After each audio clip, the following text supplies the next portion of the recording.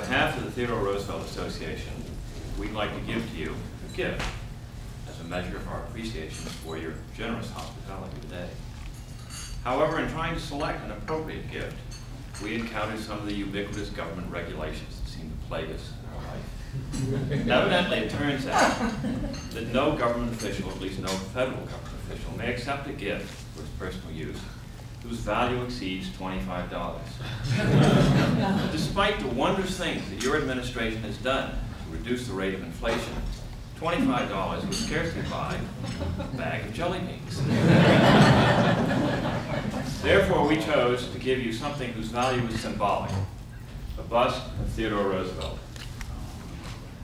It was executed, or the bronze statue from which this was made, was executed by a noted Russian artist, Lev Jurinsky, who was an early admirer of Theodore Roosevelt, and he fled Russia shortly after the Communist Revolution and came to this country, where one of his first works was this statue, which I think bears a very good likeness to Theodore Roosevelt. At this point, I'd like to introduce Mr. William Johnston, who is the president of the Theodore Roosevelt Association. William is an engineer in aerospace.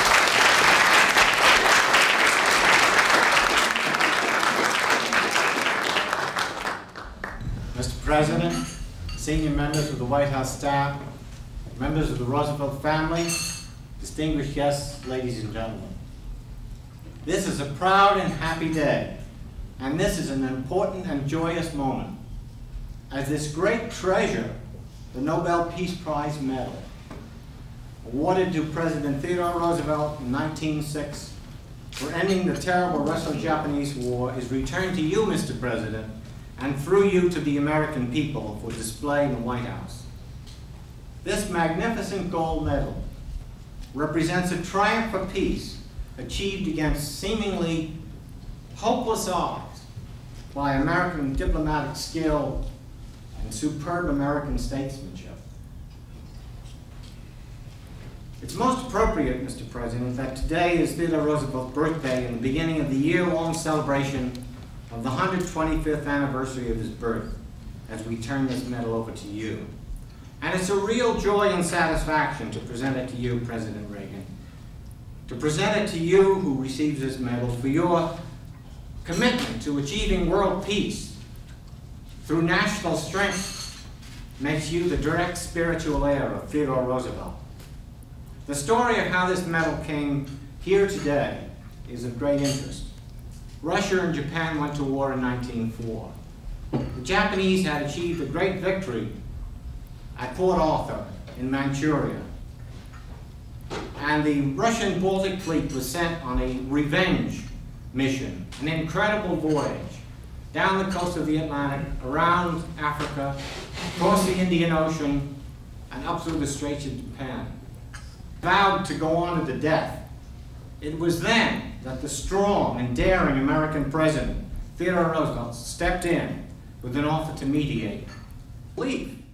President Theodore Roosevelt brought the representatives of the Russians and Japanese together on the presidential yacht Mayflower, the Tsar, proposing the exact conditions that will finally settle on.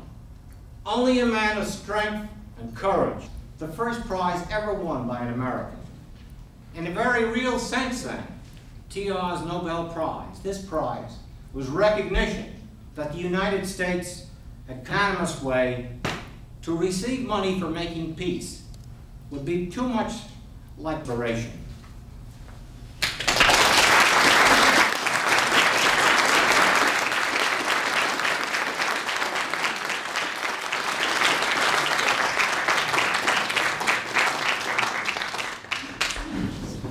Well, I can't tell you how grateful I am and with what pride I accept this gift and accept that on behalf of the people for the White House, where it shall be, now for the first time, publicly and from here on, displayed. I had quite a shock the other day when I looked at the schedule. You know, there's someone that always tells me each day what I'm going to be doing every 15 minutes the next day. And I looked at the schedule and it said, receive the Nobel Peace Prize.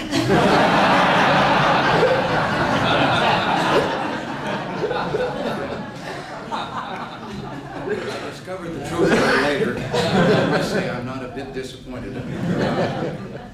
I am honored on behalf of the nation to receive this award, and I know that, as you told us, it has never before been displayed publicly.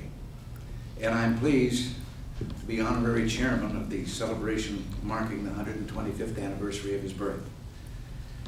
You know, Mr. Johnson, I still have your books to read, but by coincidence, when we first moved into the White House and discovered all the literary treasures that go with this public housing, I found myself reading a book by one Edmund Morris. It was The Rise of Theodore Roosevelt. And it was some time into the book before I discovered that by further coincidence, Nancy was reading Edith Kermit Roosevelt, Portrait of the First Lady by Sylvia Morris. I learned there that the image of the Rough Rider, the image of the some supposed bellicose man, didn't really fit the complexity of that character. The 7.5 years as president, we were at peace. And there was the role that you've described in his ending of the Russo-Japanese War. Here was a man who could discuss the medieval period with historians or be equally comfortable talking about cutting horses with the cowpokes. Well, let me read a paragraph from the proclamation that I'm going to sign here to conclude my participation. I think it says it better than anything that I've said. Born with considerable physical handicaps, Theodore Roosevelt overcame his afflictions and drew strength from his triumph over personal adversity, a strength he would later devote to the public good. Through sheer willpower, he became a rugged outdoorsman and active conservationist, the organizer of the Rough Riders, a fearless crusade against corruption and for law and order, an explorer, a social reformer and author, our youngest president. That's funny, I'm the oldest. And the first of our citizens to receive the Nobel Peace Prize. He was truly an American Renaissance man. His life was a voyage of discovery, guided by deep principle and private morality. Well, I believe this year of celebration will increase the people's knowledge of President Roosevelt's contributions to American life, such as that prize, the complexities of this man, and you can be sure that we will display it, as I say, with honor. And let me add, I will pursue peace with the same vigor and resolve that he lived his life, and see if we can't make that our contribution to a very troubled world. And now, I'm going to sit down and sign that proclamation. As a matter of fact, what I should say is, I'm going to sign that bully proclamation.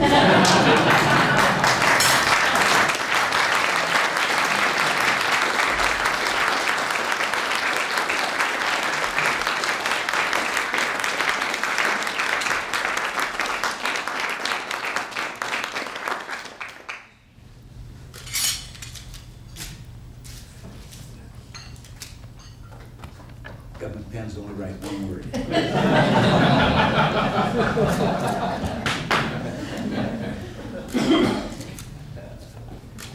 There. This is the day, and this starts the year.